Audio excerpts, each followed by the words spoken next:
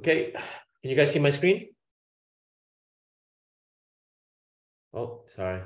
No. Can't see my screen. I have to share it. Sorry about that. 1 second. Share screen. All right, week 3, treatment of anxiety and psychosis. I kept the first same slides for the first couple of weeks so that we can just go over it real quickly. All right. Remember, know a neuron, understand how an action potential works. All right, how the genetic material is going to be in the soma and all the magic happens there. Okay. Understand that the presynaptic neuron is going to have to communicate with a postsynaptic neuron, right? And there's receptors in the postsynaptic neuron. There's also receptors on the presynaptic neuron. And those are normally autoreceptors, which regulate release of the neurotransmitter through a negative feedback loop, okay? So remember, the presynaptic neuron, eventually, once a lot of neurotransmitters come out, some of it's going to go to the back or bind to those autoreceptors. That's going to shut off the release. That's what stops excitotoxicity, okay? You also have enzymes on the outside of the cell, like catechol-O-methyltransferase, and you have monoamine oxidase, which is inside of the cell, which eats up all of the extra neurons. Anything that goes inside the vesicle is protected. All right, just remember, if it goes inside the vesicle, so it has to go through. So let's say serotonin comes out of the neurotransmitter, right, presynaptically. It gets sucked back in through the serotonin transport pump, right? And it's not safe just being inside of the neuron. It has to be put inside those vesicular monoamine transport vesicles, which you see right there, vesicle. And that's what's going to keep it safe. Because anything that doesn't go inside the vesicle is not going to be recycled. It's actually going to be eaten up. That's the same mechanism when you give someone a monoamine oxidase inhibitor or a VMAT inhibitor. So VMAT inhibitor, which we use for tardive dyskinesia, which we're going to talk a little bit about later, is it stops meds from going inside that vesicle. It stops the neurotransmitters from going inside that vesicle. I'm sorry. So if it doesn't go inside that vesicle, it's going to get eaten up, and it's going to actually reduce the amount of dopamine transmission that's going to come out. Okay, we're going to explain why that's significant later on. Types of neurotransmitter, remember, anterograde going from presynaptic to postsynaptic, retrograde going from postsynaptic to presynaptic, all right? Volume neurotransmission, that happens in the dorsolateral prefrontal cortex because you do not have dopamine transport pumps in the prefrontal cortex, all right? Dopamine is sucked back up using NET, which is norepinephrine transport. That's why you give someone atomoxetine, right? Even though we're not talking about ADHD right now, it increases norepinephrine reuptake, but it also increases dopamine there because it blocks the pump and it can't suck dopamine back up. So you're increasing norepinephrine and dopamine indirectly. Okay. Targets of neurotransmitters, remember 12 transmembrane, and it means the protein goes in and out of the membrane 12 times. An example of that would be an SSRI, SNRI, any of the pumps for the most part, right? G protein link, that's going to take a little bit longer to work, and that's your D2 receptors, which is significant in psychosis. 5-HT2A, which is also significant in mood disorders and psychosis. 5-HT2C, right, which we talked about before, can cause weight gain, but also has mood properties, helps mood, and also helps with psychosis, believe it or not. 5-HT1A is the dopamine accelerator. So when you have a drug that binds to that, it increases dopamine in the good parts of the brain, right? The mesocortical area to increase negative symptoms, and improve negative symptoms, I'm sorry. And in the nigrostriatal area, when you increase dopamine there, it helps with movement disorders, all right? So we're going to talk about atypical antipsychotics, or second generation antipsychotics later on. And some of the distinguishing factors are they're 5-HT2A antagonists, and some of them are even 5-HT1A partial agonist or 5-HT1A full agonist, all right? 5-HT7 is usually an antidepressant effect and helps with cognition, okay? Upregulation, downregulation. That's also important to know, okay? If you block a receptor, what's going to happen? Is it going to upregulate or downregulate when you block it? Upregulate. Very good, right? Because that postsynaptic neuron it wants more stimulation. It's losing it from the blockade. So what it's going to do is going to create more receptors to get that stimulation. At the same time, there's going to be sensitization. They usually go hand in hand. Upregulates and becomes more sensitive, right? If you're stimulating the receptor too much to protect itself from excitotoxicity, it's going to downregulate. It's going to decrease the amount of neurotransmitters, and it's also going to desensitize. Okay, that's just not the neuron. So I don't know if you guys remember from pathophysiology. I teach that class also. Hormones do the same thing. Every receptor in your body has the ability to upregulate and downregulate. All right, even with like thyroid hormone. If you have too much T4, T3, what's going to happen is eventually your thyroid receptors are actually going to downregulate also. So not just in the brain, all over the body.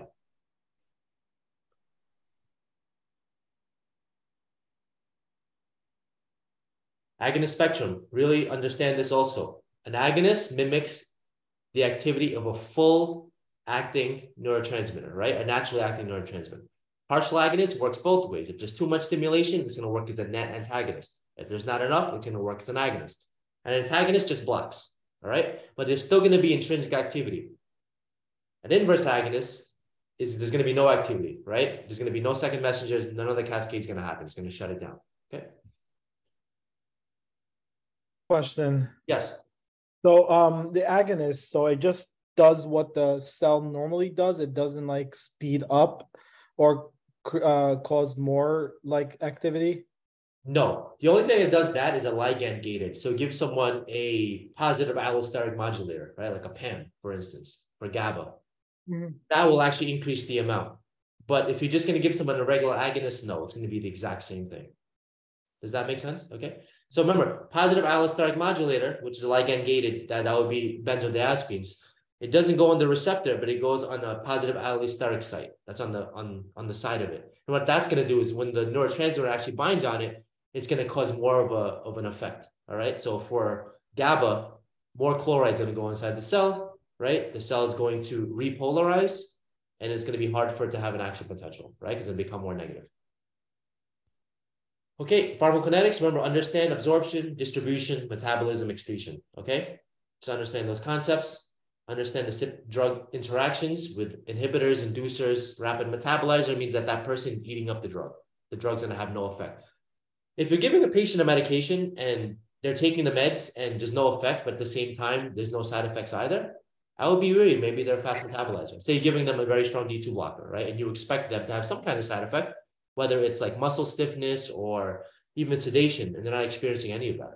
So you wonder, are they really taking the meds? If they are, maybe they're rapidly metabolizing. You have to push it up, okay? Slow metabolizer.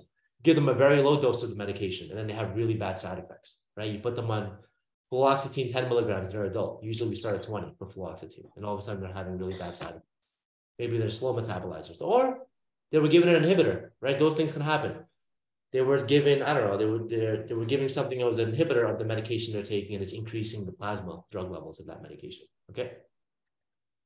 Pharmacodynamics, how does the drug work in the body? What receptors does it bind to, okay? So if I say something is a pharmacokinetic interaction, something's happening with that drug in which the full absorption of the drug is not happening, right? Or the drug is not being metabolized appropriately and it's staying in the body long enough and it's causing more side effects, or it's not being excreted and it's causing more side effects. Or there's an inhibitor on board or an inducer, and the drug is causing side effects or it's not causing any effect. Those are considered pharmacokinetic interactions. Pharmacodynamic, you think someone has major depressive disorder, you're increasing serotonin and you make them manic, right? Wrong target. That's a pharmacodynamic interaction, okay? Just have a general understanding of the pathways, understand that serotonin innervates a large part of the brain, and so does norepinephrine, okay? So remember, our drugs don't just target one part of the brain. That's why there's side effects sometimes, or there's effects that we don't want. Sometimes we use side effects to our advantage. So I'll talk a little bit later about in schizophrenia, how we use side effects to our advantage.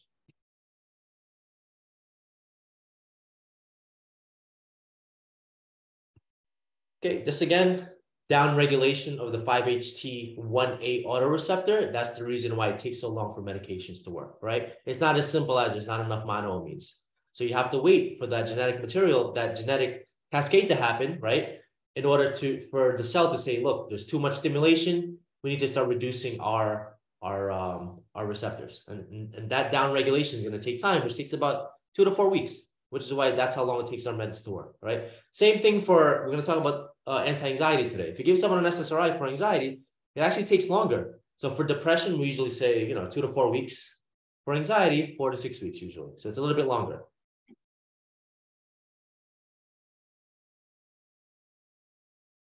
These are the malfunctioning brain circuits in anxiety, all right? Just a general sense. So there's the fear circuit, right? Which is the amygdala. You understand the amygdala is the emotional part of our brain, right? It's part of the limbic system. So that's called the fear circuit. So PBN stands for parabrachial nucleus. And that's when someone is having a panic attack and they're having issues breathing, right? The respiratory rate's going up. Usually that's the parabrachial nucleus of the brain, right? That's usually in the brain stem. Locus coeruleus, I'm sorry, I put cerulean, but locus coeruleus is the part of the brain where the cell bodies of norepinephrine come from. So if the amygdala is stimulating the locus coeruleus, what's going to happen? It's going to tell locus coeruleus to secreting more norepinephrine, right? Which is going to bind to your beta receptors and cause a fight or flight response. Okay, that's when people usually have panic attacks. Tachycardia, right? Elevated blood pressure, hyperarousal, they might start sweating, they might feel very tense. Okay. Periaquidal gray. These are on the style book, by the way, if you're wondering what they stand for. PAG, periaquidal gray, stands for avoidance. So when the amygdala goes to that part of the brain, someone wants to avoid something, right? If someone has a phobia, afraid of spiders, or I don't know, afraid of heights, when they see that fear, it's going to stimulate the paraquidal gray part of the brain, and they're going to avoid it, right? If they can't avoid it. Hippocampus, obviously, is memories. So if something was traumatic or something scared you in the past, that feedback is going to go back to your amygdala. And of course, your amygdala can go back to your PBN, cause you to breathe faster, right? Your amygdala is going to connect your locus coeruleus, increase your norepinephrine, fight or flight response, right? And you might try to avoid it if your amygdala connects to your PAG. See how everything kind of works together? OFC stands for orbital frontal cortex. And that's really, your affect of fear. And anterior cingulate cortex, ACC. Anterior cingulate cortex is also part of your affect part of fear, all right? OFC also has a role in schizophrenia because that's hyperactive with people who are very aggressive. So ACC is also implicated in OCD, obsessive compulsive disorder, okay? We're going to talk about that when we talk about that later on. In the worry loop, when you're worried and someone's ruminating and worrying about, what's going to happen tomorrow, I'm worried about my exam tomorrow, right? So right now you guys are scared about your midterm, which is understandable. So right now you have hyperactivity in your cortical, which is your cortex, your striatal, which is your striatum, that's your movement area. So you might be fidgeting, you might be moving in your chair, right?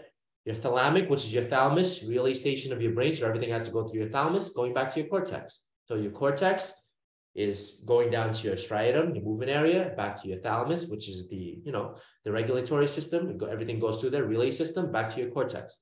So hyperactivity of the CSTC is implicated in worry, all right? So if there was an exam or someone said, I don't know, I was curious, what part of your brain is implicated in worry? You would say the cortical, striatal, thalamocortical, okay? If someone says what part of your brain is hyperactive in anxiety, you can say amygdala, and the amygdala has connections to all these other parts of your brain, right? Parabrachial nucleus, breathing, hyperventilation. Locus coeruleus, activation of your fight or flight response. PAG, periaquidal gray. They want to avoid it. They don't want to go there because it's scary for them. Hippocampus, all right? I remember that when I was in 5th grade, this kid shoved me. So now whenever I see kids that remind me of him, I get very scared. And that tells me amygdala to activate my locus coeruleus, okay? Orbital frontal cortex, anterior cingulate cortex has to do with affect. So if someone's showing the affect of fear and you see it in their face, that's that part of the brain, which is actually in the frontal lobe of your brain that's being activated. Any questions? Is that clear? All right, know this chart, okay? Understand the half-lives of the medications. Everyone knows Xanax, right? Xanax is popular because it's a very short half-life. It works quickly. The onset is very quick, but it doesn't last that long. It's also very abusable, okay? And the reason why is because of the onset is very quick and also the half-life is very short, so people can abuse it. And it's also very high potency, okay? Know that, Librium obviously has a pretty long half-life. That's why we use it a lot in detox. Okay. Any questions with that? It's pretty self-explanatory. So we use a lot of lorazepam. I use a lot of Ativan. So just for your information, in kids, we tend to use Ativan if we need to. It's the most studied in children. Plus, it has no active metabolites. We also use Ativan for catatonia. All right. If you ever seen a patient who's catatonic, first-line treatment would be the Ativan challenge, lorazepam challenge, right? If Ativan doesn't work, we'd probably use ECT. Any questions? Oxazepam is actually the least abusable drug, believe it or not. And I want you guys to look at that chart. Why is that? Why is oxazepam the least, or Serax is the trade name, the least abusable drug? What is it about it? Low potency? Okay, that's one. Okay, low potency just means you need to use a higher dose though. So someone can use oxazepam. Okay, so they could take more. Okay, all right. It takes 3 hours to work. Exactly, onset. The onset is important, right? If someone takes it, it's going to take 3 hours. So it's not like Xanax, which will kick in an hour. So the fact that the onset is so slow. So people sometimes confuse. Usually we do believe the half-life. Like look at Paxloproxine, short half-life, right? It kicks in faster, but it also has more withdrawal symptoms. With benzos, it's actually lipid solubility that makes a big difference. So the meds that work faster, like Xanax and Klonopin and Ativan, relatively, they're more lipid soluble. And our brain is what a biphospholipid bilayer, right? So anything that's lipid can cross faster, it works faster. So anything that crosses lipids faster will work faster, and also in theory can, die down your anxiety, get it down faster, and also has higher abuse potential. All right. I typically, if I have to, I use Klonopin. I don't use Xanax with patients, unless it's like they're going on a flight, and I'll give them 2 Xanaxes, one Xanax for the flight there, and 1 Xanax on the flight home. That's it.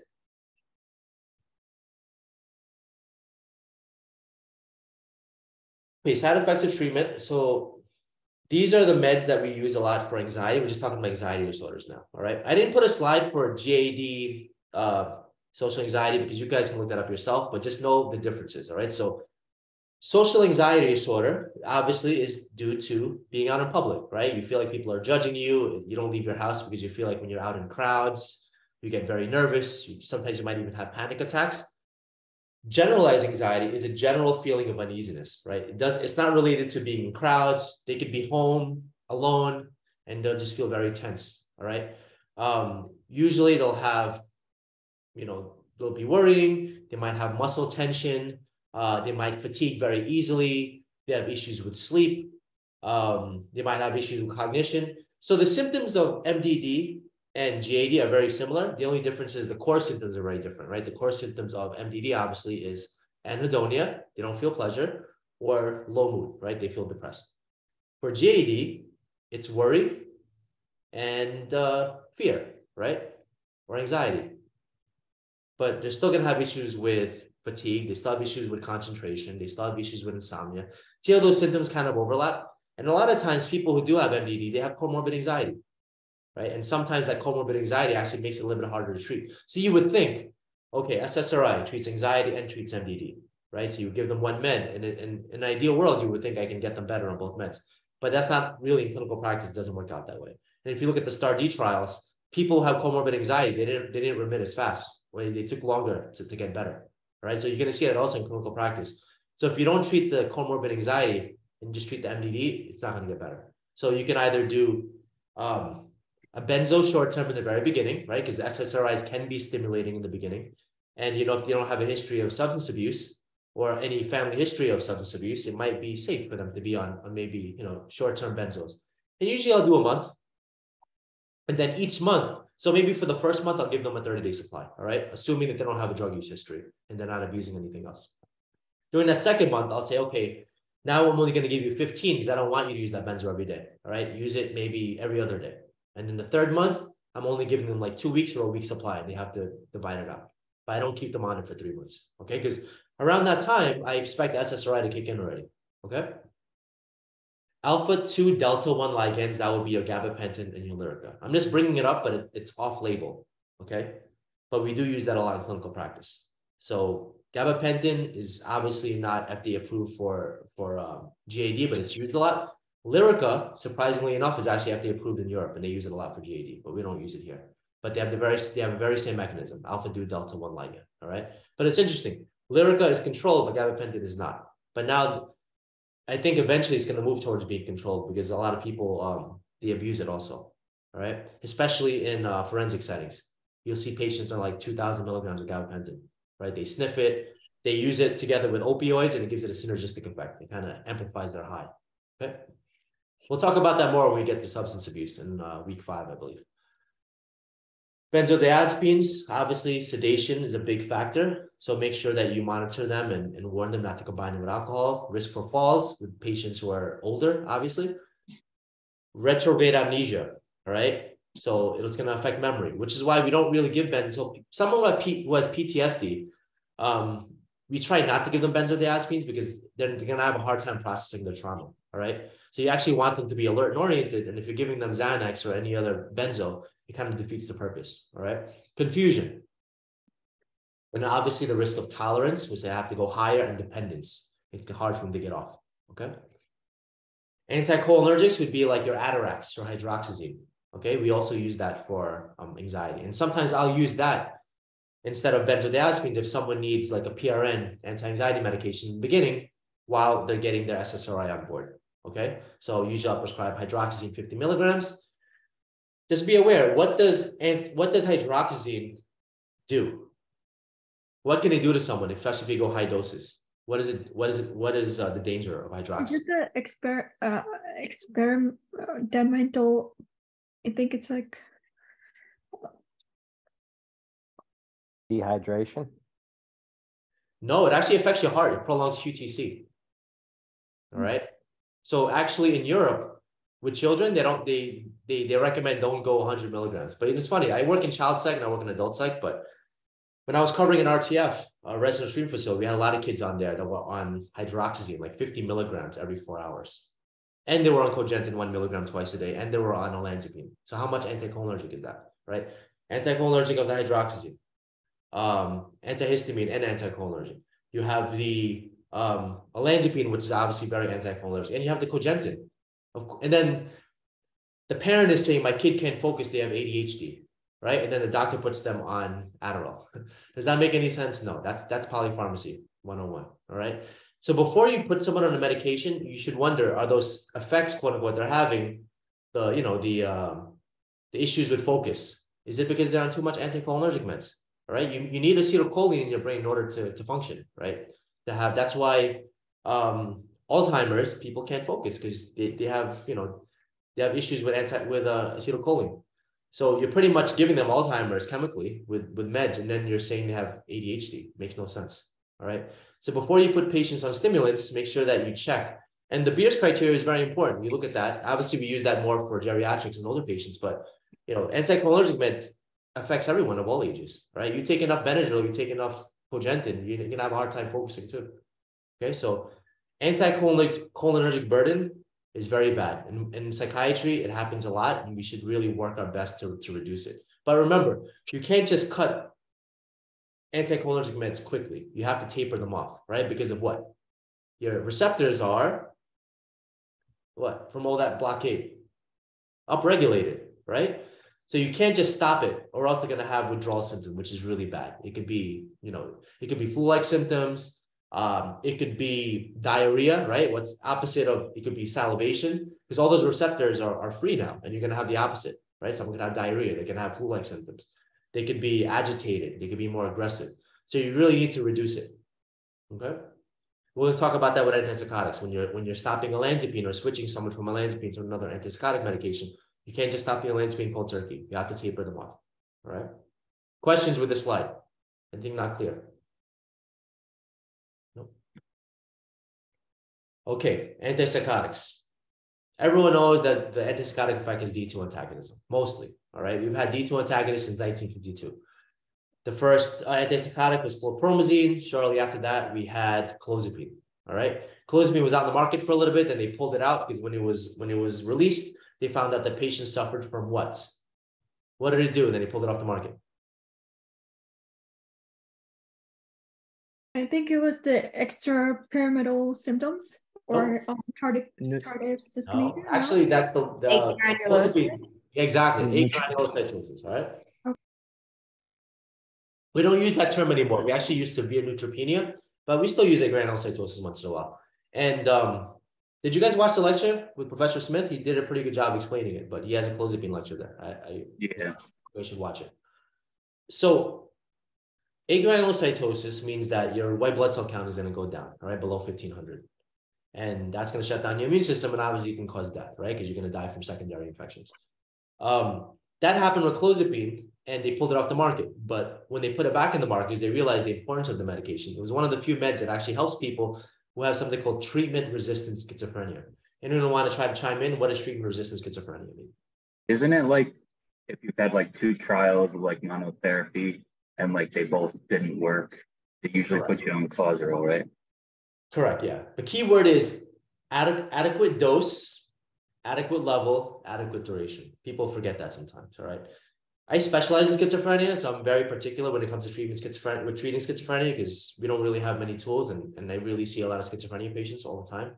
So sometimes people will be in clozapine and they didn't need to be in clozapine, right? They would have responded just as good on any other antipsychotic.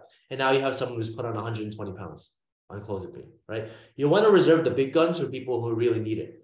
So sometimes people will be on meds. They'll say it's a failure, but there's no plasma drug levels, right? You go into history and you find out that the patient, was non-compliant. So how do you really rule out? You don't want to put patients on clozapine prematurely. Look, I love clozapine. I prescribe it a lot, but I don't want someone to be on clozapine unless they really need to be on clozapine, all right? Because they might respond just as well on any other antipsychotic medication. And then what happens when they fail clozapine? They're at the end of the road. They might be ultra resistant and they might not respond to any more antipsychotics. So you really want to reserve clozapine for people who are treatment resistant, all right? That's a pet peeve of mine. So make sure that when you put someone on an antipsychotic medication, you're making sure they're taking it. The only way you really know they're taking it is if you do plasma drug levels, all right? Do a plasma drug level. If someone's taking a med and there's no effect, but there's also no side effects, you should wonder, are they really taking the medication? And that's why you would do a plasma drug level, okay? What is the difference between a typical first generation and atypical antipsychotic? Anyone want to chime in? First generation, second generation. Yeah. What is first generation notorious for? Yes.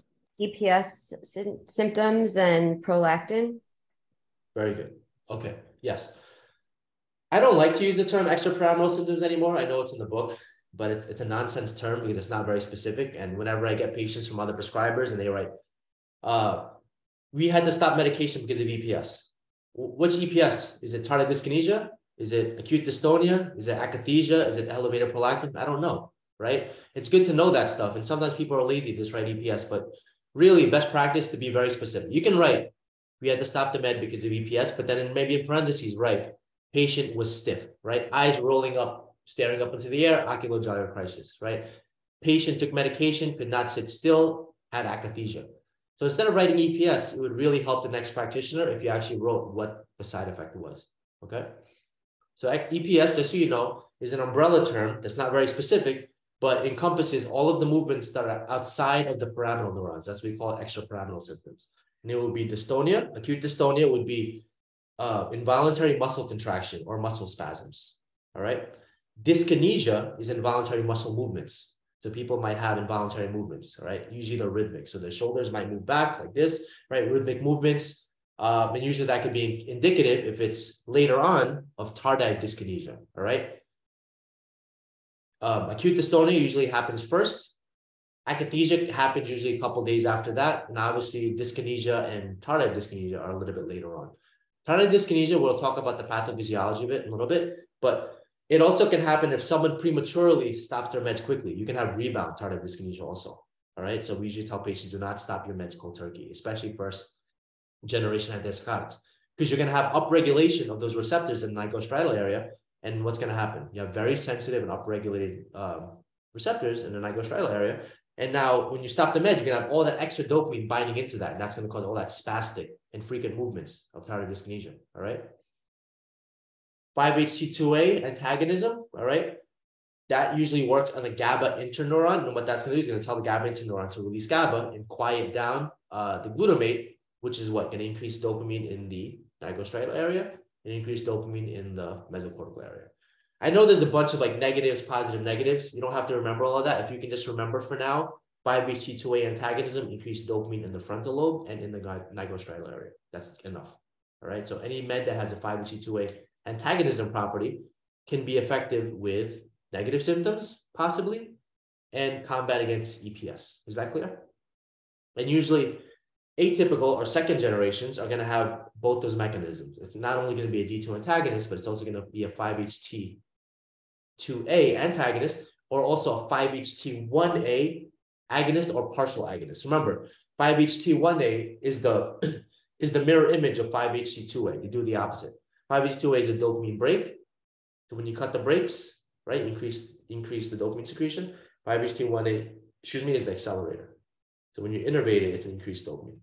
Same thing. Is that clear?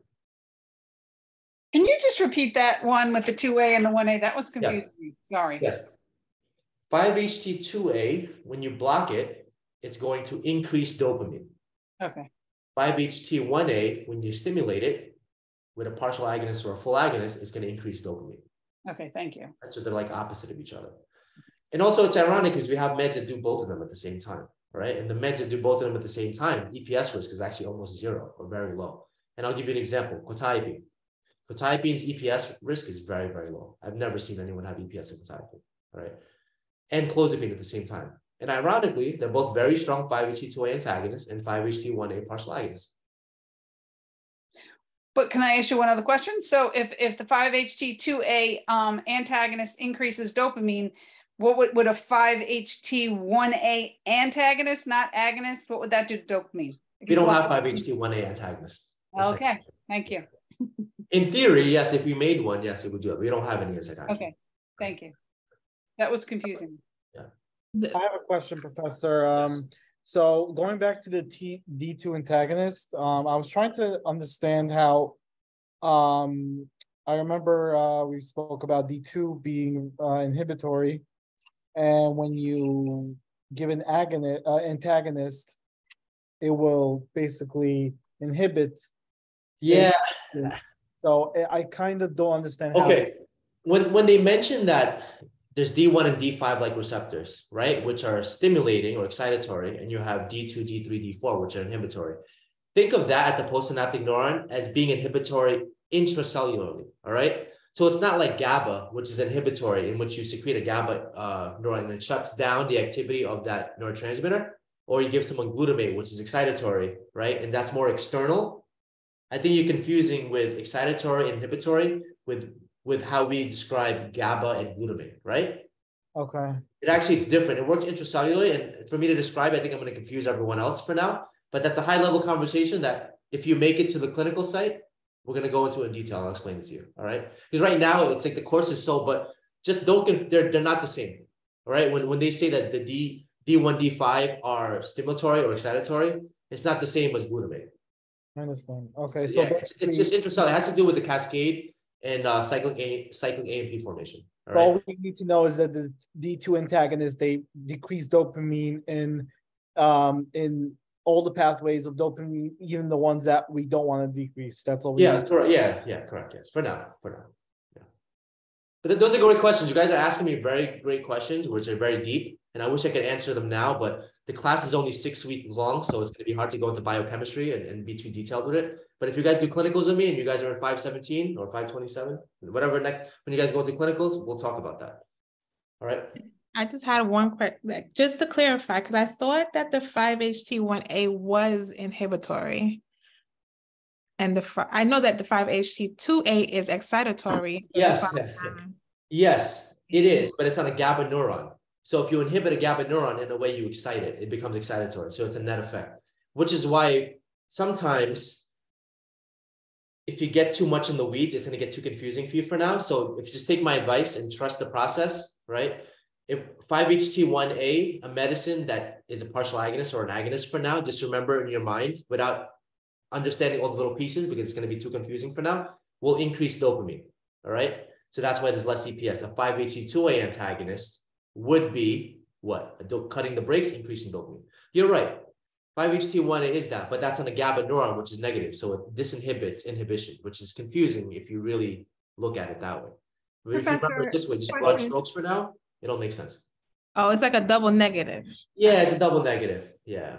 So the 5-HT2A antagonist, when it's because it's on a GABA interneuron, because it's on a GABA a neuron. So once you give the antagonist, then it will release glutamate, and that actually activates releases dopamine. That's the pathway. Correct. Yes. Correct. So both the 5-HT1A agonist or partial agonist and 5-HT2A antagonist, they both increase dopamine. Correct. They do the same thing. Exactly. Yeah. Just know the net effect for now, because like I said, it's a 6-week course and we can always fill in details later on. So like this is an introductory course. So my job here is to kind of get you guys to know the broad strokes of things. And as you get to clinicals, we're really filling those details. All right. Professor, you had mentioned earlier that they do the opposite. So it's basically one is the opposite, and one is stimulating. That's the opposite that you're talking about, but both in the final will just increase dopamine. They're opposite in that if you both agonize both of them, right? If I give someone a 5-HT2A agonist, it's going to decrease dopamine. If I give someone a 5-HT1A agonist, it's going to increase dopamine. That's what I mean that they're opposite. But if I give someone a 5-HT2A antagonist, it's going to increase dopamine. If I give someone a 5-HT1A agonist, it's increased dopamine. Does that make sense? Need me to say it again? No, I'm still confused. 5-HT2A Don't mind. antagonist increases dopamine. 5-HT1A agonist increases dopamine. Is it clear? Just say that one more time. Sure. 5-HT2A antagonist blockade increases dopamine. 5-HT1A agonist increases dopamine.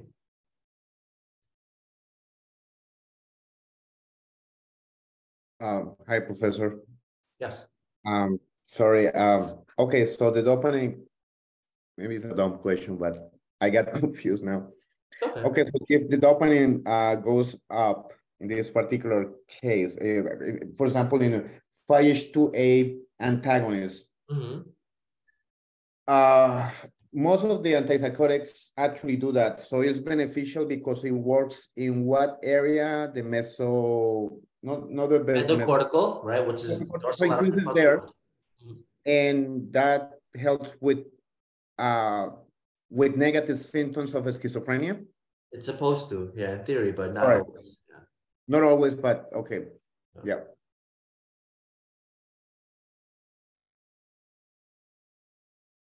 Okay.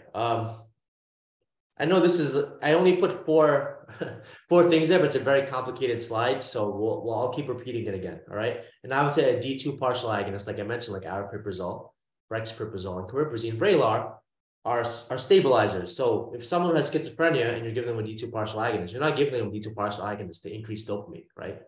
You're giving them a D2 partial agonist to actually decrease dopamine, because the partial agonist is going to compete at the D2 receptors with the actual neurotransmitter, and it's going to work as a net antagonist, right? That's the way it works. So I don't know why they named it a partial agonist. They should have named it a partial antagonist. But I guess it makes sense because in schizophrenia, it would work as a partial antagonist, right? Because you want to decrease dopamine in the psychotic part. But in mood disorders, you want it to work more as a partial agonist. But just know it works both ways. It'll agonize when it needs to, and it'll block when it needs to block, okay? Extrapyramidal symptoms, like I said, is more common with first generation. That doesn't mean that you can't get it with second generation either, right? Just so you guys know, risperidone, after 2 milligrams, it actually turns into a first generation antipsychotic. So if you really want to give risperidone as an atypical or second generation, you probably should keep it below 2 milligrams, which a lot of people don't do, right? You see people are very sick, they're on risperidone 4, risperidone 5. That's equivalent to almost the same amount as Haldol, right? It loses a lot of its atypicality once you go up in dose. And some meds are like that, kind of like Seroquel. Depending on the dose, it becomes a very different medication, right? Like Abilify 2 and 5 milligrams, we use that as an adjunct for depression. But once you go above 5, its D2 blockade gets a little bit stronger and it becomes more antipsychotic effect, right? So that's why we don't use it at that dose for people with depression. If someone has psychosis, we're going to go much higher, 5, 10, 15, 20, even 30, okay? Metabolic burden. Is the same true for paliperidone, that it becomes basically a first generation after a certain dose level? Correct. Yes, correct. Yes. What is that dose level offhand, do you know?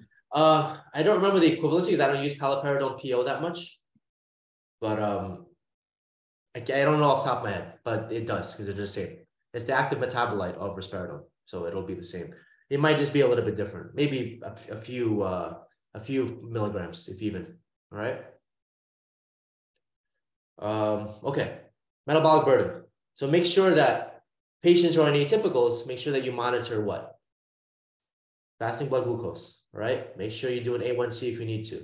Make sure you do waist circumference. You want to check the waist circumference. You also want to do the blood pressure, and you want to do lipid panel, okay? Extrapyramidal symptoms, once again, like I mentioned, so there's Parkinsonism also, right? That can happen because you're blocking dopamine in the nigrostriatal area. So they might have shuffling gait. They might lose their balance. They might have tremors, okay? They might have bradykinesia, very slow movements, okay? Sometimes you'll see their face. It's almost like they're wearing a mask. You don't see any reaction. And sometimes we confuse that for negative symptoms. So sometimes there's something called drug-induced negative symptoms, all right? In which someone's on a very strong D2 blocker and they become almost like a robot, the way they move, and they have no facial reactions. That's not the schizophrenia, that's actually the medication. So we might have to either lower the dose or switch them to an atypical because we need a little bit more 5-HT2A in the mesocortical area, or we need a little bit, I'm sorry, a little more dopamine in the mesocortical area, so you need a 5-HT2A antagonist. You need a little bit more dopamine in the nigrostriatal area, so you need a 5-HT2A antagonist, right? Does that make sense? Acute dystonia, again, you know, that's muscle spasms. The most dangerous one is actually laryngeal spasm. People can choke on that. I've seen that in the hospital too, right? That's a medical emergency. So you ask patients, are you choking on your food? Once they start choking on their food, you need to put them on anticholinergic medication, all right? Or switch the medication. Okay. Akathisia, feeling restless. They can't sit still. During the interview, you see them pacing up and down. Usually what I'll do is I'll say, okay, I want to do a test. Can you just sit in the chair for 60 seconds and not move? And then I'll just sit and stare at them and see how they are. People have akathisia, they can't do it. Maybe 20 seconds. They'll start moving around. They'll start twitching. They'll start moving their butt. They can't stay in the chair. They'll say, hey, I'm sorry. Can I walk around because I feel real uncomfortable right now? That's akathisia. All right. It's an inner feeling of restlessness. Not only is it motor, but it's also sensory. So if someone just has motor and is moving around, but they don't have an inner feeling of restlessness, it might be something else. Okay. But can I ask you a quick question? Yes. With these side effects, you know, like, is it just the greater good? So if depending on, you know, how bad the patient was in their symptoms and then how many side effects they have and what they are, like, besides the laryngo or anything life threatening, is it sort of just, you know, which risk benefit whole picture, if they're better, is that a clinical decision? It is risk benefit, but the thing is, if someone develops EPS or acute dystonia early on in treatment, especially like early on with their first diagnosis, schizophrenia or psychosis, that's not a good sign because that means they're at high risk of developing tardive dyskinesia as an adult. Okay, so that just gets worse. Okay. Yeah, so it's probably better, you know, ethically too, to get the patient on a med, because there's so many different types of meds and the affinities are all very different, that I'm almost positive someone is responsive to D2 blockade for their psychosis, that you can find a medication that's there that will fit them appropriately and not give them really bad side effects and still control their psychosis. All right. Ideally, that's what you want. Okay. But if someone's been in and out the state, because I worked in the state hospital also in the past, and someone's, you know, been in the state hospital in and out and they've been on every medication and they're aggressive and they're suicidal when they're psychotic, then yes, then you might have to deal with it and just kind of manage those side effects and keep the dose the same. Right. There's always going to be a balance with tolerability and efficacy, right? And some patients, they'll take a med that has very bad tolerability if it's effective. They'll say, you know what, I've been psychotic and I can't hold a job, I want a relationship. I don't care about this occasional, you know, stiffness in my arm. I'll just take my Cogentin in the morning. It's okay. So you kind of have to do shared decision-making, talk to the patient about it. Yeah. Metabolic syndrome. Okay. The way I remember this is FATS. PHATS. If you don't want to remember this chart, you can just remember the acronym FATS. P stands for blood pressure. All right. So elevated blood pressure, obviously. H stands for HDL. So HDLs are going to be low. That's a good cholesterol. Okay. And A stands for adiposity or abdominal. So obviously waist circumference. T stands for triglycerides, which are going to be elevated. And S stands for sugar. Okay. So that's the acronym if you want to remember it without memorizing this chart. FATS, PHATS. P for blood pressure, H for HDL is going to be low. A is going to be for abdomen or adipose tissue. T is going to be for triglycerides, and S is going to be for sugar. Okay. Pretty self-explanatory. And highest risk for these are people who have are on atypical antipsychotics, right? Some of, you know, the sad part is a lot of our most effective medications, like olanzapine, I love olanzapine, it's one of our most effective medications, has a very high metabolic burden. So, you know, you might stabilize someone on it, but then, you know, they put on like 20 pounds, 30 pounds, only being on it for 1 month. Now, what do? Right? You put them on a treatment that works. But so what I usually do is I start metformin prophylactically. So I'll start 500 milligrams of metformin and I'll do that for about a month. Then I'll do 1,000 milligrams for a month and I'll push it up all the way to 2,000 milligrams. All right. How much weight do people gain? Like if you get the metformin on there? 30 pounds, someone gained in like 3 months on olanzapine. But like for you noticed that people you started on metformin only gain like half of that? Or none at all? They're still going to gain weight a little bit, but it's not going to be as much as if they weren't on the metformin, right? Okay. So it's really, it's for prevention than more it is for losing weight, right? Mm. I tell patients, look, I know you're not diabetic. I'll give them the whole education. You don't have type 2 diabetes, but you know, metformin is the most studied medication to help prevent metabolic syndrome. I'll show them all the studies if they want to. And really, it's the best one. You know, I've had pediatricians argue with me. I've had PCPs argue with me, and I show them the data. They say, "Oh, why are you putting the patient on metformin?" And it's their lack of education on antipsychotic meds, right? So I have to educate them, and I'll show them, look, they're on a medicine that's very metabolically unstable for them, and this is the only way we can stop them from gaining weight. And some of them need education. They'll say, "Well, we'll tell the patients just eat healthy and go on a good diet." It's not enough. Trust me, it's not enough. And Professor, it's not dose dependent either. Not dose dependent. Olanzapine 2 milligrams, 5 milligrams can do the same thing. Questions? Professor, yes. Yeah, can you just repeat that acronym again, please? FATS, PHATS. P is for pressure, H is for HDLs, A is for adiposity, T is for triglycerides, and S is for sugar. Thank you. And these are the 4 dopamine pathways, all right? Question, Yes. how will exercise and diet really affect the metabolic syndrome in the atypical antipsychotics alone, like without? The effect size is very low, very low. That's why a lot of the guidelines that recommend prophylactic metformin, right? Because we appreciate that, how much it can happen. Okay.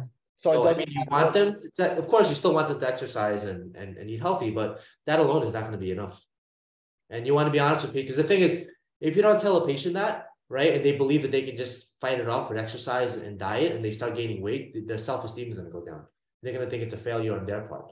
So you need to tell them right away, look, it's the 5-HT, well, I mean, if they want to know, it's the 5-HT2C antagonism that's messing with the ghrelin and leptin in your hypothalamus, right? That's causing you to eat more and not feel full, right? It's the antihistamine that's also messing with your metabolism that's causing you to gain weight. So unfortunately, you can't override that with just healthy foods and diet.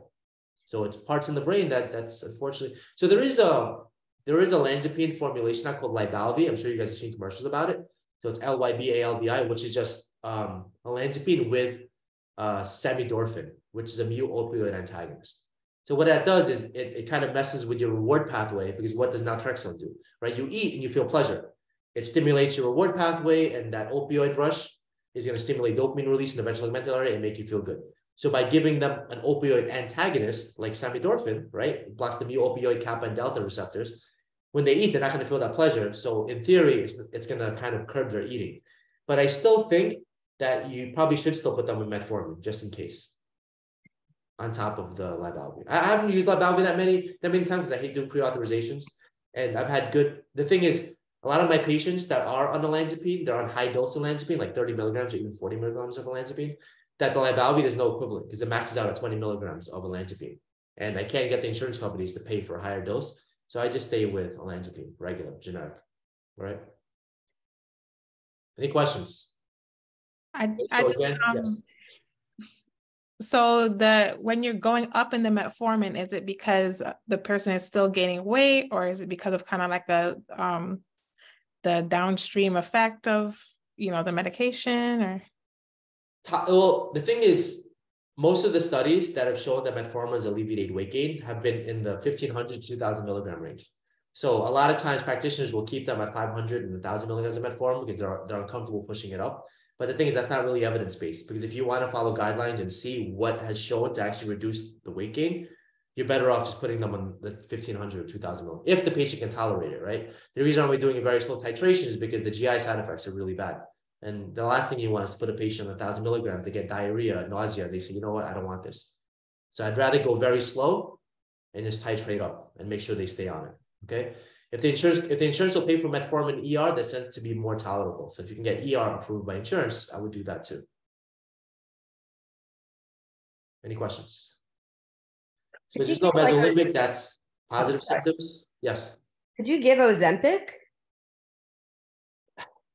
There's studies now showing that it's effective in mood disorders, but it's very short supply and it's very expensive. So I don't know if pre-authorizations would even approve it at this point.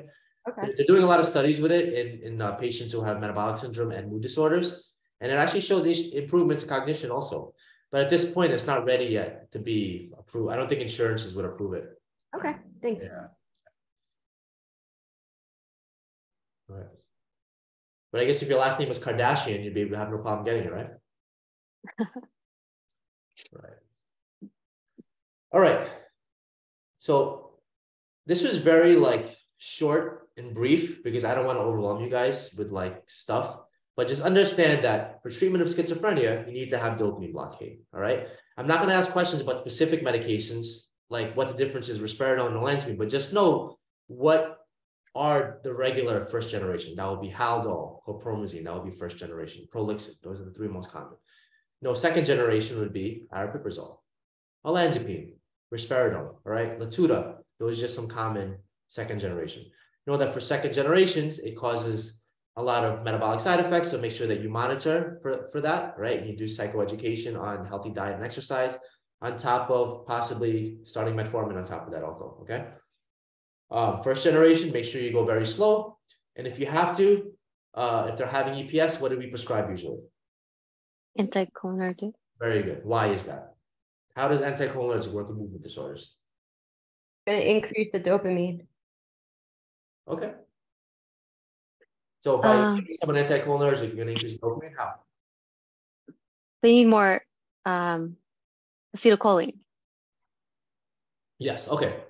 So in the very good, the nigrostriatal area, there's an inverse relationship between acetylcholine and dopamine, right? So when you give someone a dopamine blocker, when you block the dopamine receptors, it's actually going to increase the amount of acetylcholine. So you're going to have too much overabundance of acetylcholine, and that's going to cause a lot of the EPS symptoms, right? If you realize there's a lot of interactions between all the neurotransmitters. Acetylcholine will act on dopamine and cause these issues. Dopamine will act on acetylcholine, and dopamine will also act on serotonin. They all kind of overlap in a way. So just understanding that the too much acetylcholine is going to cause spasticity and involuntary muscle movements in the nigrostriatal area.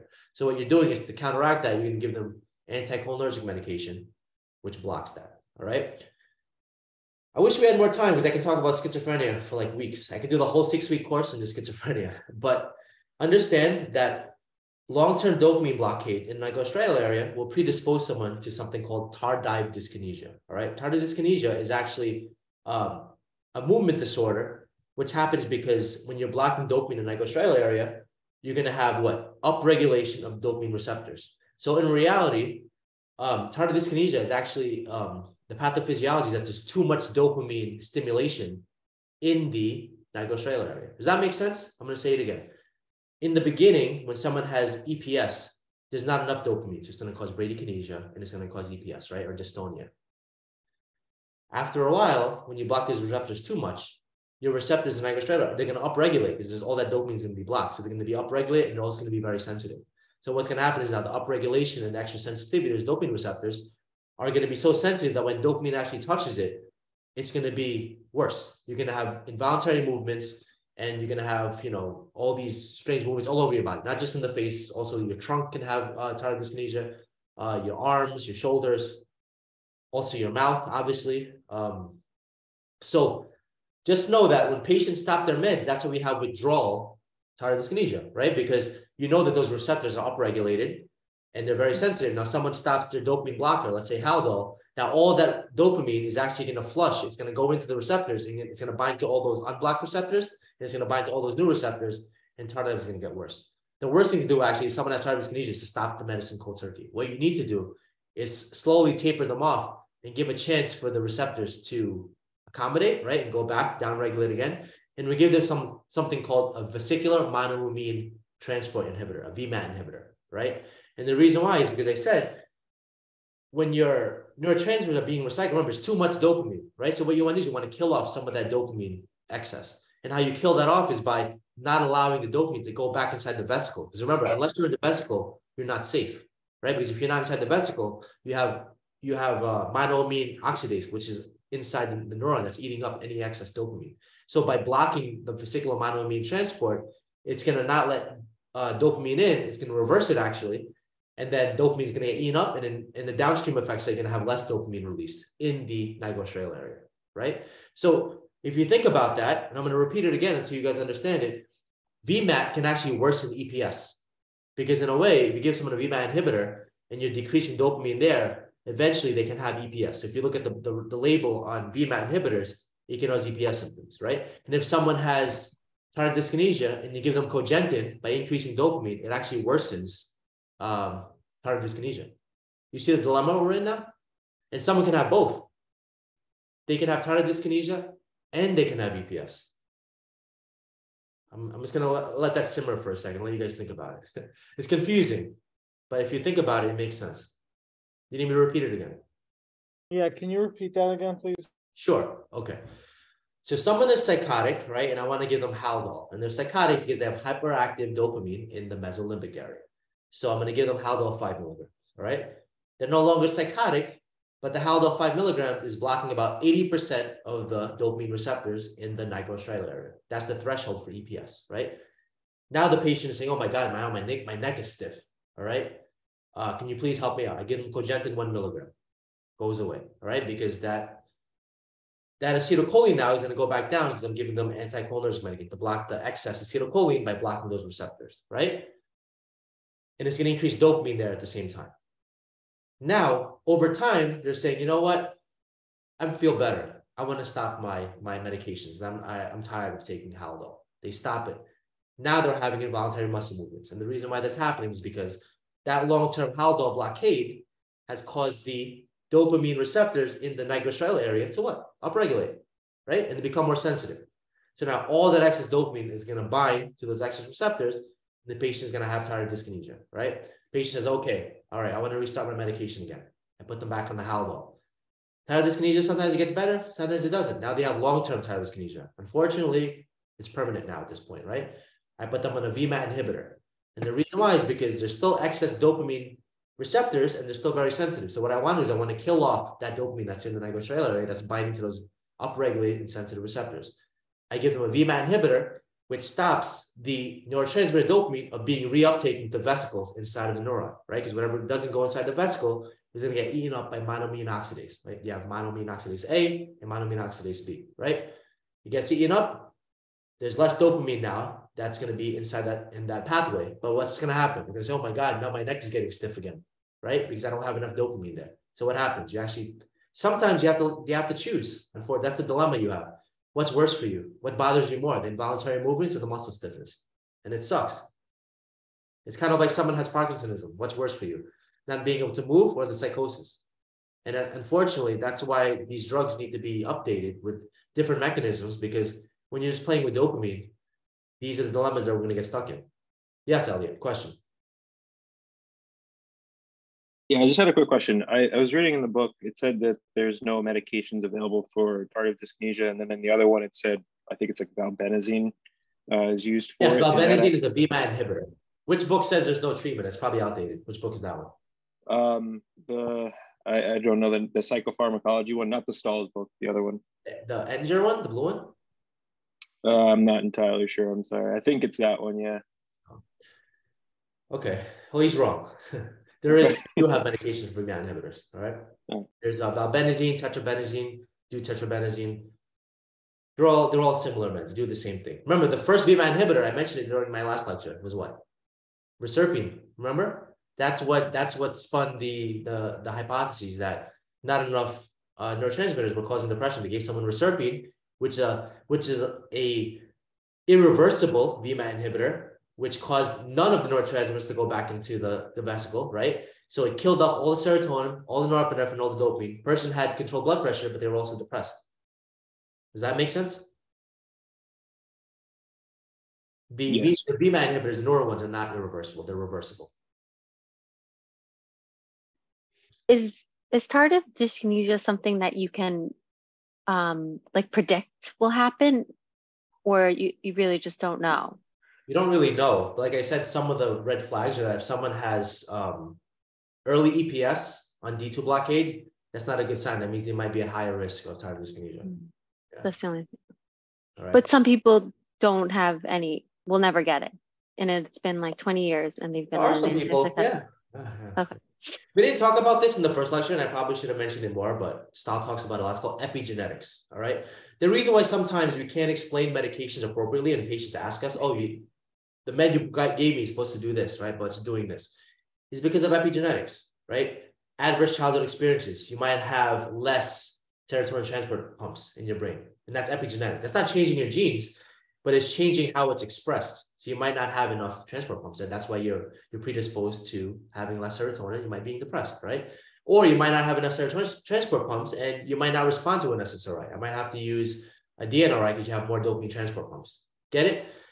Everyone doesn't have the same amount of receptors in their brain. That all changes based on your environment, right? Your interactions with people, what you eat, a lot of things. So that's why sometimes that's how we explain to patients why sometimes the meds might not work for you, right? And that's why you might have to change different mechanisms. Of course, we have all these hypotheses and we have all these proposed methods of making drugs and what we think they do. But in a way, it doesn't always work the same for all the patients because, again, their depression might be due to something else, right? And our diagnosing system, which I'm going to talk about when you guys get to the clinical part, is broken. DSM is not the best way to diagnose people, right? Because we don't really know the exact cause of the mental illnesses. We're just like making assumptions. So even though we do have a general idea, we're still a long ways to go to actually curing anything. Everything is just treatment right now.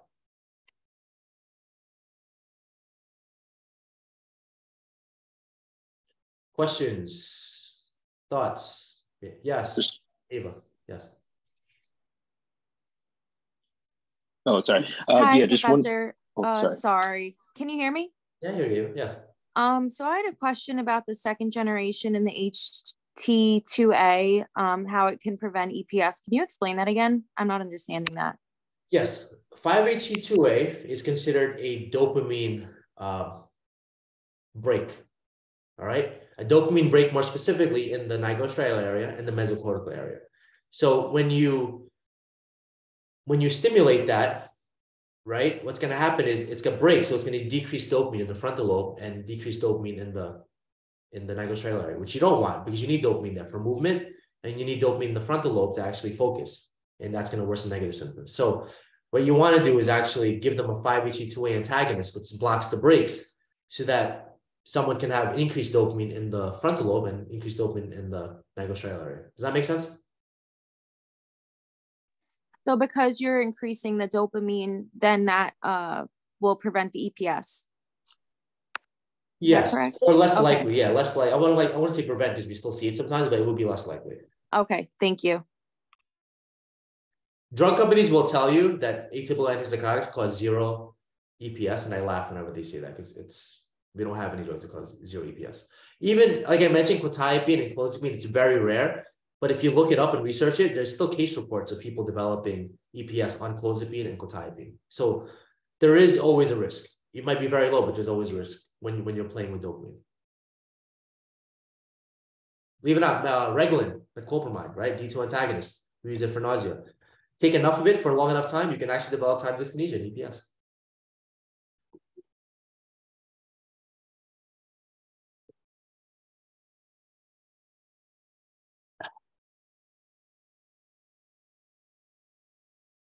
Maybe you guys have a few minutes to digest this. It's a lot of material, but if you understand the gist of it, it'll make more sense once you get to the clinical part.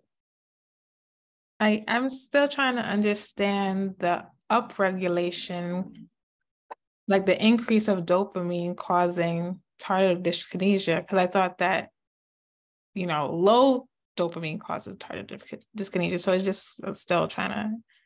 No, it's not low dopamine. It's let me rephrase it. Don't worry about the neurotransmitter. Worry more on what's happening at the postsynaptic neuron, right? People have tardive dyskinesia. They have upregulated dopamine receptors and very sensitive dopamine receptors at the postsynaptic neuron in the nigrostriatal area. Does that make sense? Because you're blocking the dopamine receptors there. They're very sensitive and they're upregulated. EPS, extrapyramidal syndrome, dystonia, and Parkinsonism, that happens early on because there's not enough dopamine because you're blocking the receptors. But eventually, it's going to upregulate. So you're at higher risk of tardive dyskinesia, which happens later on. It takes time for it to upregulate.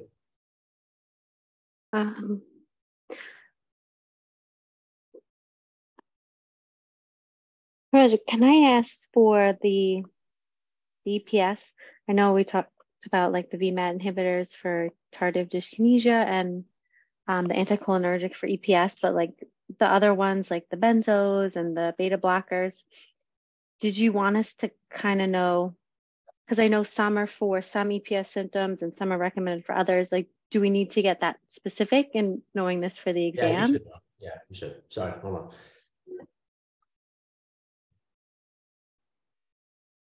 Sorry, those fires in Canada are messing up my sinuses. Yes, akathisia. So akathisia is actually not a dopamine issue, which is why if you give someone anticholinergic medication, it doesn't do anything for akathisia, right? Akathisia is regulated through norepinephrine, right? It's kind of complicated, but we use beta blockers with, propranolol for akathisia. We also use mirtazapine, which is an alpha blocker, and a 5-HT2A antagonist at the same time. That might help with akathisia. And we also use benzos, GABA. It also helps with akathisia. Because we believe that it's hyperactivity of norepinephrine in the motor pathway that's causing the restlessness and the movements. All right. So akathisia does not respond to anticholinergic medication. Beta blockers and benzos are first line. Mirtazapine would be second line, but I use it first line. I like mirtazapine. It works faster. And there's actually head-to-head studies of mirtazapine and propranolol, and mirtazapine works a lot quicker. Downside to mirtazapine is that it increases your appetite and can cause weight gain, right? But it's not long-term. Usually akathisia can go away after a while. So I'll usually keep it on for like a month or two, and then I'll wean it off. Obviously benzos, but I don't want to use benzos first line if I don't have to. So I usually reserve that for really treatment-resistant akathisia. Questions on akathisia? Good question, by the way. Rosita.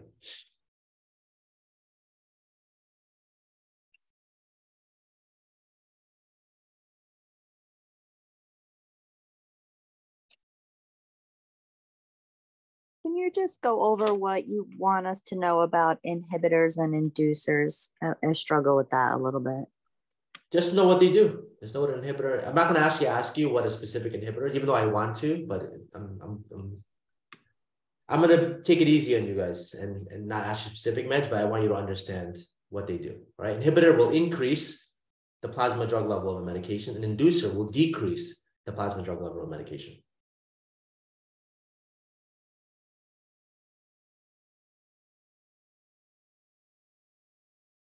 Yes, Elliot. Sorry for the repetitive question. Just one more time about the 5-HT2A antagonist. Where would that increase dopamine in the brain? It would increase it in the frontal lobe and reduce negative symptoms, and it'll also increase it in the nigrostriatal area, helping movements. Okay, thank you. And possibly, we didn't talk about prolactin too, hyperprolactinemia. You can help with that also.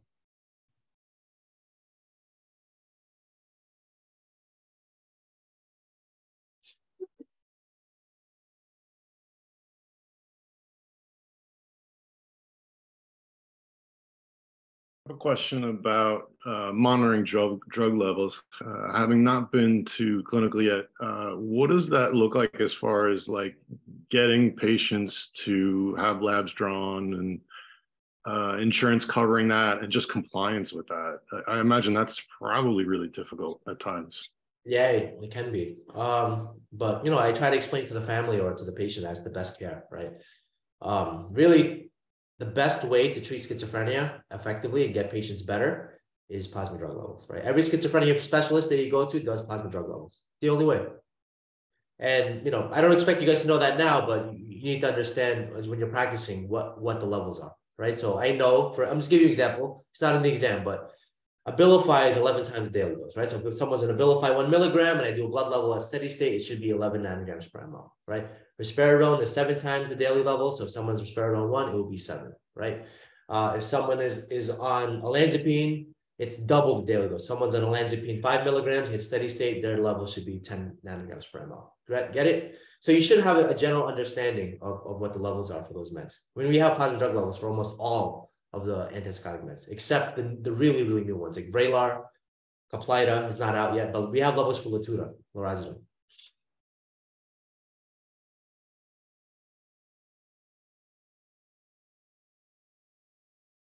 Do you have difficulty getting insurance to cover those drug levels, or? Oh, never rejected. Insurance pays for it. I order a lot of labs actually. I order a lot of labs when they first start. I always do a Chem 20. I always do CBC, thyroid, vitamin D25 hydroxy, lipids, B12 folates, urinalysis, urine tox. Those are just my regular labs I order for everybody. And then based on what meds they're taking, I would have my own labs I order for them too. Thank you.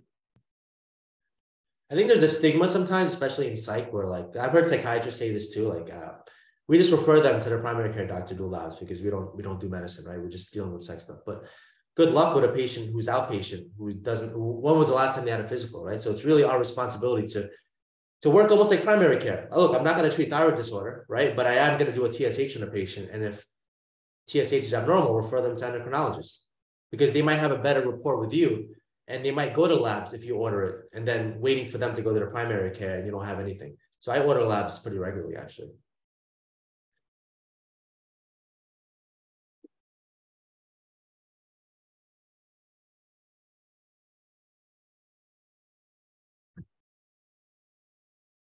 You can tell all your psych RN colleagues that psychiatry isn't easy. That's what they think, right? You're just a psych nurse. You're psych NP. You don't do anything. And then my follow-up to that is like monitoring a QT interval, QTC. Yeah, EKG is also very important. A lot of our drugs work on channels, right? Sodium and calcium channels, and that can really mess up the rhythms. So yeah. Do some psych offices do EKGs in the office, or you send? No, I send them out to urgent care if I need to. Worst case scenario, get an EKG on file. Yeah. Oh, urgent. All right, good. Like I have a few patients I just started on clozapine, and of course we need to do a baseline EKG to start them. I send them to urgent care, and they did the EKGs for me. Thank you. I know it's not totally relevant to this class. I just want to kind of get a general picture of what's up ahead in clinical. Yeah, no problem. Yeah, no. It's fun. I do all that stuff.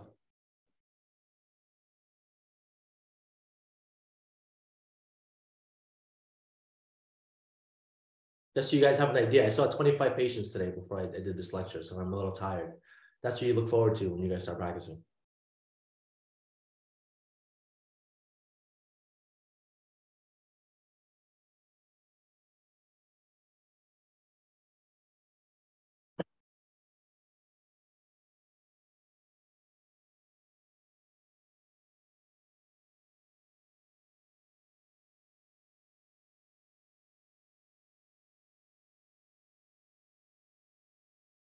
Anything else? I'm going to 9:30, so you got 10 minutes. Any questions? I have a question. On the test, are you going to want to give us like a scenario and know like what like our first line treatment or second line treatment would be, or are you more just focusing on like concepts and this type of thing? I can't really speak about the test, but I did look at the test and it's very fair. And I think that if you attended all my lectures and watched the videos and did Madar, the readings, you should pass. But if you want to get 100, you have to really, like, it's fair enough that if you understand just a bit, you're going to pass. But if you want to excel and get 100, you have to do a little extra, all right? And I'm hoping you all get 100. I'm rooting for you. It's all very fair. There's no trick questions. Yes. With the antipsychotics, there's a lot of differentiation. You know, each medicine, you know, has a bunch of different targets, different receptor targets, and like how in depth are you expecting? Like, are we expected to like know or just know the main differences between atypical and typical and right now, just know the main differences. Yeah. Okay. When you get the clinicals, I'm going to expect you to know all the exact mechanisms of each specific pen. I might actually be teaching 517? I'm not sure yet if I'm going to do that section, or I might see some of you guys in clinicals. Yeah, I think your name is there for clinical. Oh, is it? Oh, yeah. All right. I guess they put me in already. All right. So if you want to challenge yourself and you're in my section, I'm going to expect you guys to know all that stuff.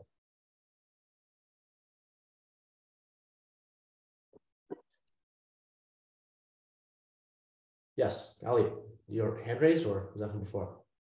Oh, yeah, no. So I had a quick question. For the fear extinction that I was reading, so it seems like it's just like exposure therapy without the, I guess, like bad outcome or consequence from the stimulus. But do we use any medications for that? Yes. Sorry, I'm like choking on my, yes. So how fear works is that, you know, once those pathways are kind of formed, we don't really have a good way of removing it, right? You can't really remove new pathways. What we can do is reinforce other pathways to kind of override it. Now, a good example is, I think one of you guys emailed me about this, but the amygdala is hyperactive, for instance, right? Because you had a very bad sexual trauma when you were 5 years old, right? We can't get rid of that, right? It's not like that Jim Carrey movie where you can just go on a machine and get rid of it. What we can do is get your frontal lobe to get strong enough, right, to tell you that, look, this happened 10 years ago, now you're safe, right? Because if you don't process that, what happens is, you know, there's a lot of hypotheses for why people have PTSD, but one of it is that when you experience a very bad trauma, only one part of your brain is affected by that, right? For instance, maybe only if you're left-handed, your right side was affected more and your left side didn't process it, right? Or the opposite, you're right-handed and your left-handed processed it, but your right side didn't, right? And what happens is when you do therapy like EMDR, right, which is eye movement desensitization, resensitization therapy, when you look left, you're stimulating what? The right side of your brain. When you look right, you're stimulating what? The left side of your brain. So what a trained therapist does, by the way, disclaimer, I'm not a EMDR therapist, but I do have an understanding of how it works, is that when the therapist is doing a narrative and talking to you about, okay, let's walk back, obviously they're going to make sure you're safe and that you're comfortable to do it, is that when you're recanting that experience and going through a narrative and you're looking left, you're looking right, you're linking both sides of your brain again and you're processing it better. Now that's the therapy part. Our job as psychopharmacologists are that I want to make sure that your senses are not dulled, right? I'm not going to give you a benzodiazepine. That's the last thing I'm going to do when you're doing processing for EMDR. But what I will do is maybe give you clonidine, right? Or maybe give you metropolol. Why? Tell me. How is that going to work? A beta blocker or an alpha-2 agonist? Okay.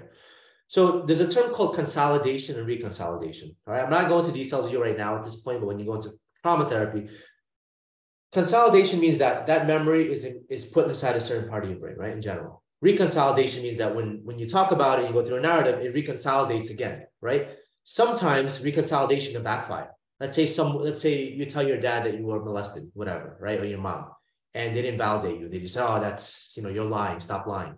That memory is going to get reconsolidated, but it's going to be even worse because not only are you going to feel what happened, you're going to relive that, you're going to feel shame that your parents didn't validate you. It's going to be even worse. So what you want to do actually is that when you do the trauma narrative and you're giving them a beta blocker or clonidine, is that when it reconsolidates, that's going to imprint with a less blood pressure or less heart rate. So your sympathetic nervous system is actually be much lower. So when it reconsolidates and you relive that memory again, that biofeedback is going to be linked to that low heart rate and that low blood pressure. So when you go through it again, it's kind of like tricking your body to be relaxed. So you're kind of like physiologically tricking your body to be in a relaxed state. Because what happens is if they relive that trauma and their fight or flight kicks in, which is normal, right? They're not on any medications. It's going to be so traumatizing they can't process it, right? They're going to go into fight or flight again, and the therapist won't even be able to they'll dissociate before the therapist even tells them they're in a safe place, and it's not going to work. Does that make sense? I tried to simplify it, but in a general sense, that's how the meds work in trauma. So you want to bring down their fight or flight response and keep it at a threshold, and that when they go to process it, they don't freak out and they don't dissociate. Gotcha. So the main thing is it's never, you can't get rid of it. You can't get rid of it. You can just override it. Yeah, override it with your frontal lobe.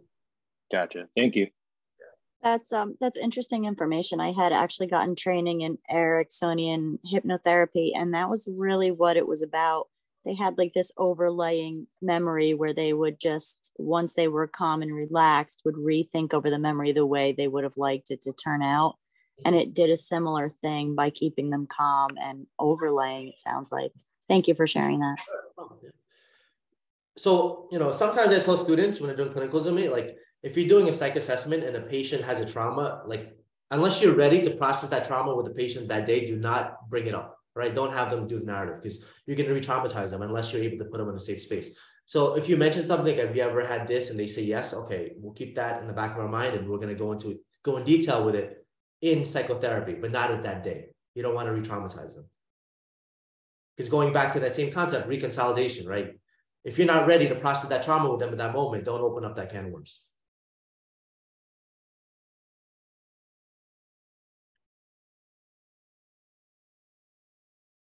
Come on. What was that? Question?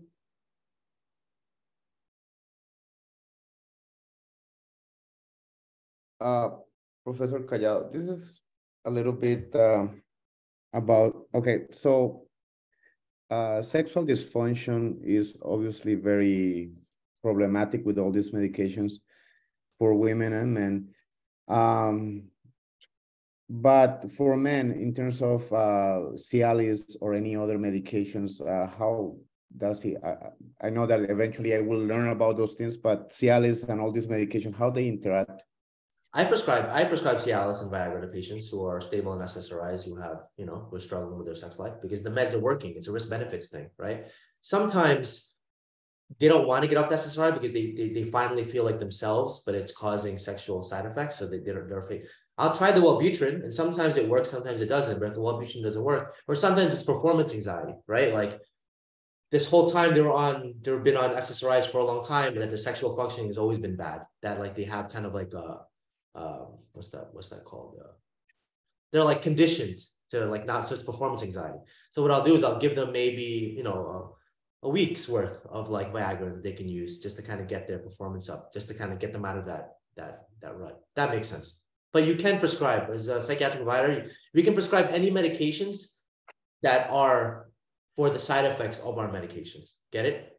Like you're not treating sexual dysfunction, right? You're going to treat SSRI-induced sexual dysfunction, not primary sexual dysfunction, which might be caused by a cardiac issue, right? That would be outside of your scope. But if you know they had regular sexual functioning before they were put on the Prozac, then of course you would assume that it's Prozac causing it, and then you can give them PRN, Viagra, Cialis, whatever. Does do the sexual dysfunction symptoms do they go away after a person stops taking SSRIs, or is that something that's kind of lingers around? I was attending a lecture actually, and it was a psychiatrist from England, and England recognizes that there's something called persistent antidepressant sexual dysfunction. So that answers your question. They appreciate that in England, that even someone who gets off the SSRIs, they still have long-lasting sexual dysfunction. But we don't appreciate that in the States, and even of course the drug companies don't want to bring that up at all. But it's interesting in Europe that that's a thing, but here in America, no. But if a patient asks me and I wanted to be ethical and answer, yes, it could happen. It's a risk. And we don't know the exact mechanisms as to why that happens.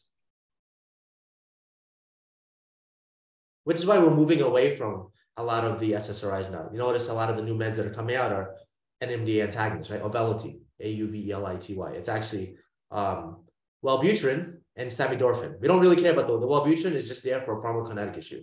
We're using the samidorphan, dextromethorphan, which is actually cough suppressant because it's an NMDA antagonist. And the Wellbutrin is a 2D6 inhibitor, so it's actually keeping the dextromethorphan longer, so it's a once-a-day pill, right? If you just put dextromethorphan and you took cough medicine, it only lasts like 2 or 4 hours, right? 2 to 4 hours, and it'll go away. But by giving them an inhibitor, you're actually using the pharmacokinetics of Wellbutrin to make the med last longer. Interesting, right? So we're hoping eventually we can move away from monoamine reuptake pumps, and eventually you won't have those side effects to worry about. And we also, if you move away from dopamine blockade with antipsychotics, you might not have to deal with tardive dyskinesia or EPS, in the future with patients. Good questions.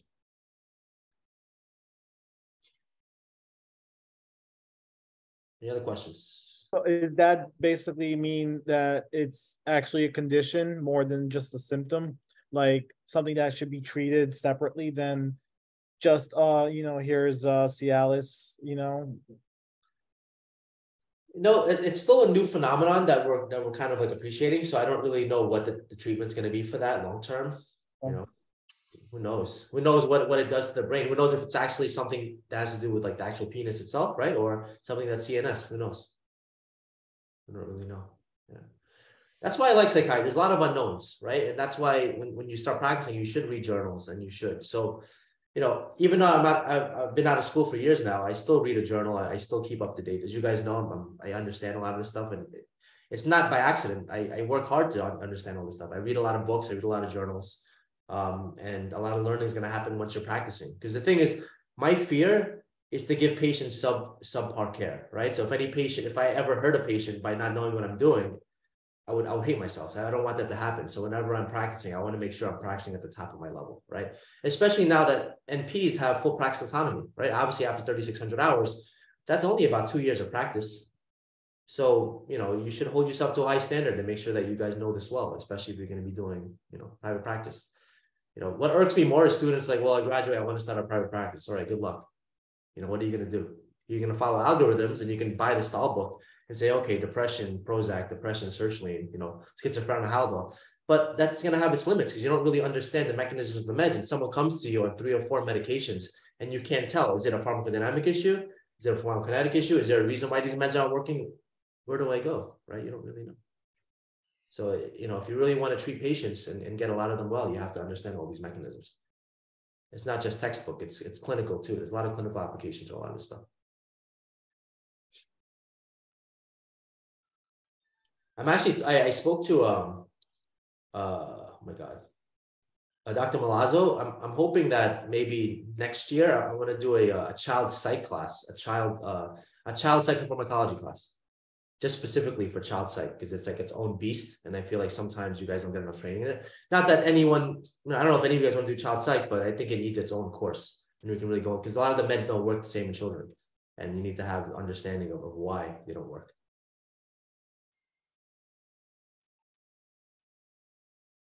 Well, let's get through this course first. All right, I know it's a lot. Really just understand, the big parts. And if you understand the big parts of it, you can kind of like deduce what the answer is going to be, right? And the questions are very fair. There's no trick questions. And there's a few questions there that I didn't go over, but those are there because, like I said, if you didn't go above and beyond and do all the readings, you're not going to get 100, right? Because I'm not going to spoon feed you all the stuff. You're going to pass, but you're not going to get 100 unless you actually do all the readings, not just the stuff that I'm going over. Or you might get 100, you might get a lucky guess. I'm not going to say you're not going to get it. Maybe, I hope so.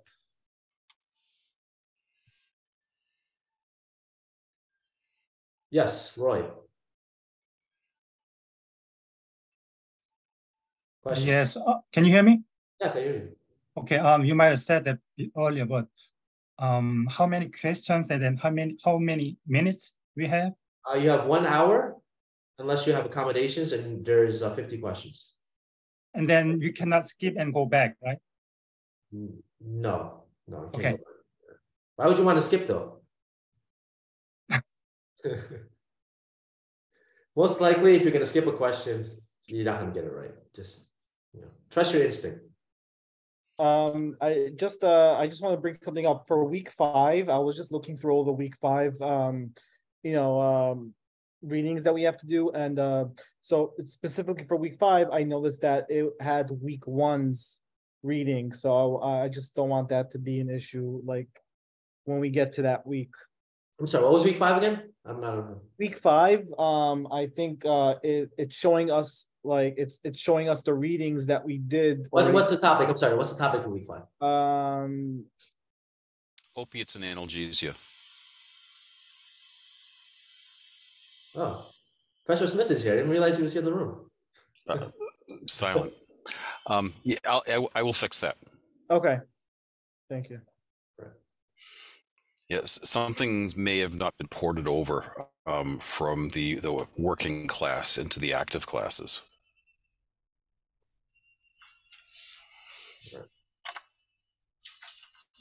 Any questions? So this is, like I said, this test is very fair. If you guys did your reading and have a general understanding, there's no trick questions there. All right. Trust in yourself that you guys are prepared for this. All right. We're not trying to fail you. Really, if you fail, it's because you weren't doing the readings. And honestly, you're gonna thank me 4 years from now and Professor Smith when you guys are practicing and you guys know your stuff. All right. I'm doing you a favor by really making you guys understand this stuff. Because you're gonna be treating people and its lives in the line. All right. Yeah, all the questions essentially come right from the required readings in the Ettinger book.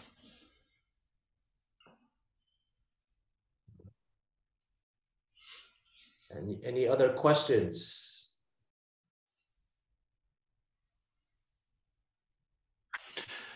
And actually for this test, backtracking is allowed. It's kind of a gift.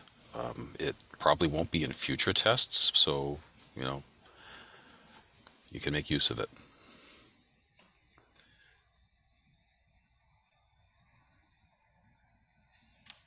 Anything else? Any other questions? I recommend you guys put my YouTube playlist on low and you can go to sleep and it'll help you fall asleep and you guys will subliminally understand everything. All right.